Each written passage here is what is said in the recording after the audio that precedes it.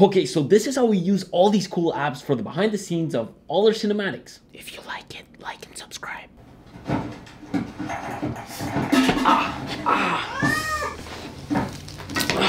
Don't understand why Jan keeps buying so many things.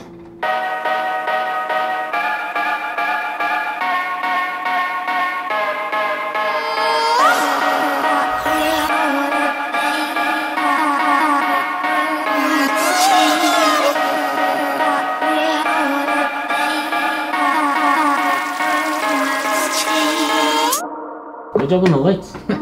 Told you so.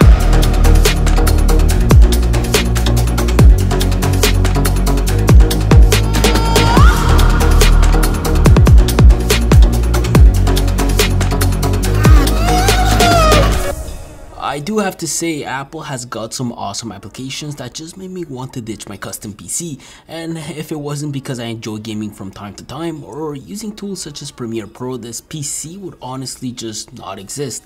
My days can get quite hectic, mostly when I deal with Mondays and Tuesdays, and so for me, being able to use apps that allow me to work faster is like a gift God sent for mankind. This is by no means a day in the life. In fact, this is all about sharing the apps I use on the MacBook that allows my professional life to be a bit less of a pain in the ass. The most important thing in my everyday life when it comes to work is my morning planning, which is why Notion rules about 80% of the logistic aspect this channel has. I heavily use its database features to link my sponsorships to my calendar, as well as link those sponsorships to the video topic of the week. I have my own naming system for every video correlated to every month, and the best part for me is that I can treat my finances like an Excel spreadsheet to calculate things such as prices, taxes, and so on. It minimizes my point of entry when it comes to using Excel because everything is in one place, including attached PDF contracts, invoices, briefs, and so on. I am a night owl for the most part, and the fact that I can use this app as a to-do list, a weekly calendar, custom text snippets, my finances, it's sort of nice to be able to have dark mode as an option. I do have to admit, I recently started paying for it after realizing how much I use it. But for my partner and I, it's been super worth it, unlike their Chrome extension, which in my opinion is not as good. Chrome is my daily web browser and will most likely forever be, mainly because of the developer tools they offer which allow me to properly code websites, and because of the fact they offer the best extensions, one of them being Karma. Karma has been a sponsor I keep coming back to because I use their Chrome extension all the time. It is also an app and it ensures you never miss a price drop or a coupon code when shopping online. It allows me to stay up to date with my tech and make sure I get the best prices for events such as Boxing Day. During the holidays, it allowed me to find cool accessories for our videos at fair prices when I was shopping, for example, at stores like moth.us. By clicking on the link down below, you can download Karma for free and add it as your Chrome extension. With it, you can visit your favorite stores, find a cool case for your iPhone, and click on the button slider to save your item. You can select when you want to be notified and what list you want to add the item to. I do get notifications via email or mobile push to know when my saved products go on sale or come back in stock. I've personally been creating lists when it comes to buying products for the videos so I can organize all my tech for the videos and help with impulsive purchases. At checkout, it is able to automatically scan the web for coupon codes, but note that this is a special feature only available on the computer, and when shopping at select retail stores, Karma gives cash back to you and a good cause. You can download Karma for free using the link in the description down below.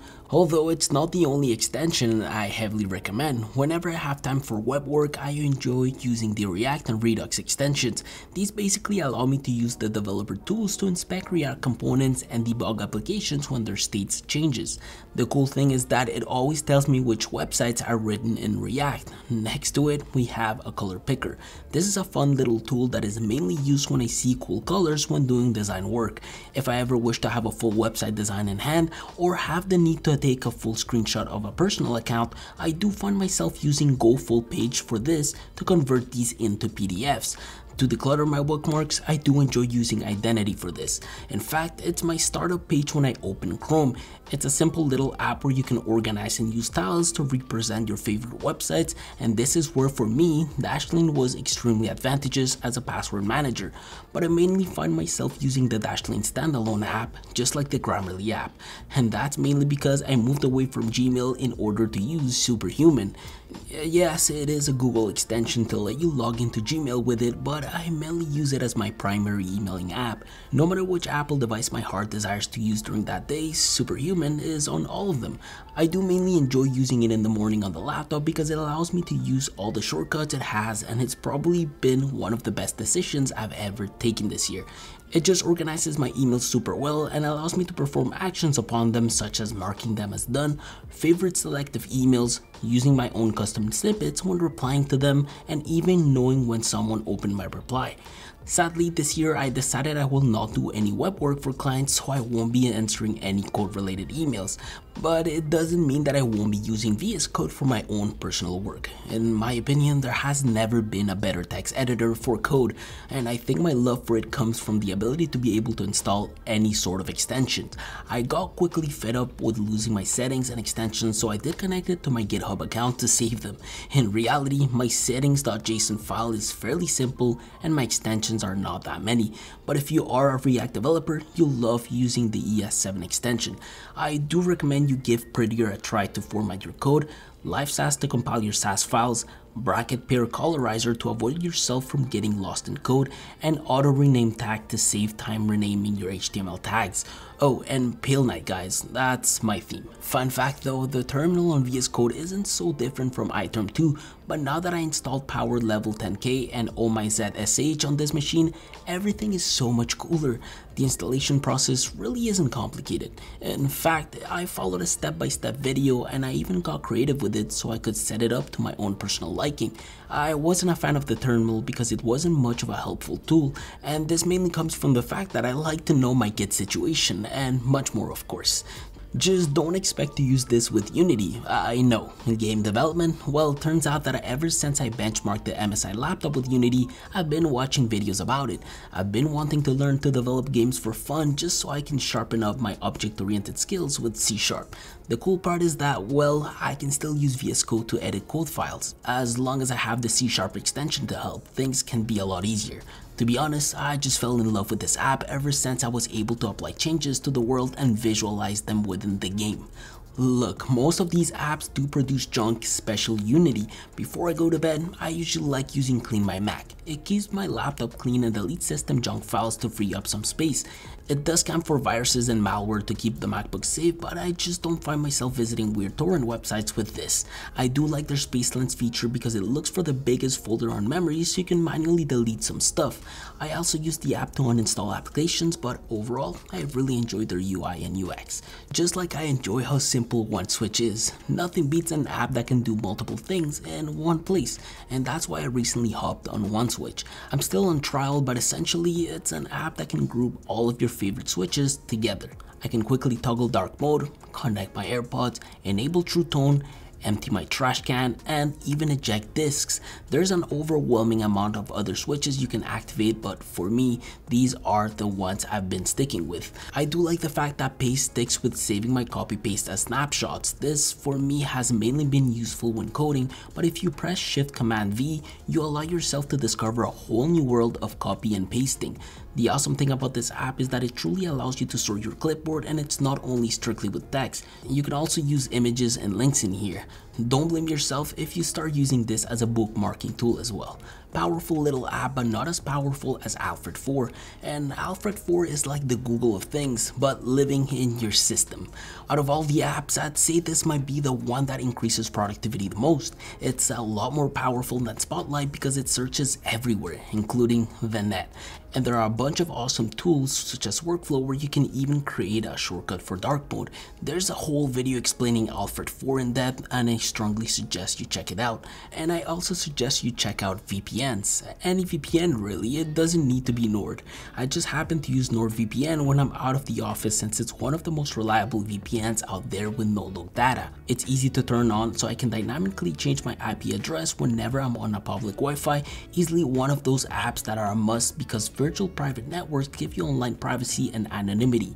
It's so easy to use apps like Wireshark to sniff the web and steal credentials from people on public Wi-Fi. So again, it really doesn't need to be NordVPN, but please do use one to avoid hackers from taking over.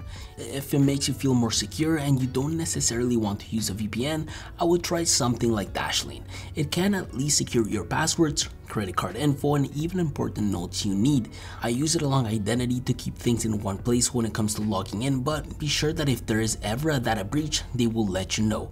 Dashlane uses AES 256 encryption, and so for those who have studied a bit of cybersec, here is what that means. I just really enjoy this app because I can have it as an extension on Google Chrome and on all my Apple devices, just like Goodnotes. Goodnotes is a wonderful app that I basically recommend for school. If you guys watch any of my iPad videos, you know how much I enjoy Goodnotes. The cool thing about it is that it can live on your MacBook, meaning that all of those awesome notebooks you created with all your notes can be accessed through the Mac. And yes, even that thick calculus book I showed in the last video can be accessed here. Pretty awesome. If you want to know more, don't forget to check out our latest iPad video. For those who have checked my Mac reviews, I know you all keep asking which app I use to monitor my temperatures, and that's TG Pro. It's not a free app, I did have to pay for it, but it's so worth it. Whenever I'm in Unity, it definitely lets me know when the fans kick in and displays the exact RPMs. It just goes above and beyond showing you every single temperature sensor that your MacBook hardware has, including your trackpad, which you can use to benefit from a Windows manager like Moom. I always hover on my tiling option to allow myself to split my windows the way I want it. But for me, the funnest part about the app is that it mimics what my Windows PC has. Of course, it's not a big deal if you wish to modify your splitting points. I myself just rather the default settings. I just thought including this app was great, mostly when you have so many media windows open. If you ever do find yourself wanting to download media, I've got something for you. Downie. Downie is a cool app which is basically a universal video downloader. The only thing is that you can't download DRM protected content like Netflix movies. Other than that, it allows you to paste YouTube links and download content at full resolution. I do find myself clicking Command E so I can extract all the downloadable assets of a URL, which is really nice because sometimes I do lose my own videos and thumbnails. I just recently did this with my own Instagram to extract my pictures in high definition. Sometimes I do hit a wall because these pictures are way too big in file size, so when it comes to uploading 2 MB thumbnails, it just doesn't work for me. Image Optim is what solves it for me. It's super easy to use because all you need to do is to drag a picture and it'll compress it. It's usually a thing I always forget to do, and so I find myself doing it last minute when uploading, which is why for me To-doist was my to-do app of choice. But the thing about To-doist is that it cannot be integrated with Notion, although it's an app that I strongly recommend when it comes to creating tasks with descriptions, labels, priority, and so on. It can overall create awesome workflows to allow yourself to complete tasks, and with the paid version, you can set reminders and alarms for specific things. It was an app that I was paying for in the past, but for my own personal needs, I needed more features like the ones Notion delivers. Although if you need an app just for reminders, you're better off using Gestimer. It's a cool little app that lives in your menu bar. If you have small little reminders during the day, you can simply drag the icon to the desktop and increase the timer as you drag along.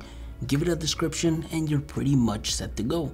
Don't worry, it's super easy to get rid of those reminders you don't need, to the point that you can quickly flush them all if you happen to create a bunch like me. Of course, there are so many other apps I use within my day, but I thought I would briefly share some of the coolest one. Every time I use my MacBook, I end up using all of these apps when needed. I am thinking about buying a fully loaded 16-inch just because I feel like my productivity could increase by working on a Mac. I miss the old AirDrop days when it came to posting on Instagram. I hope these apps help your day a bit more, and if you enjoyed the video, a like would be appreciated. I gotta go home for now. Take care.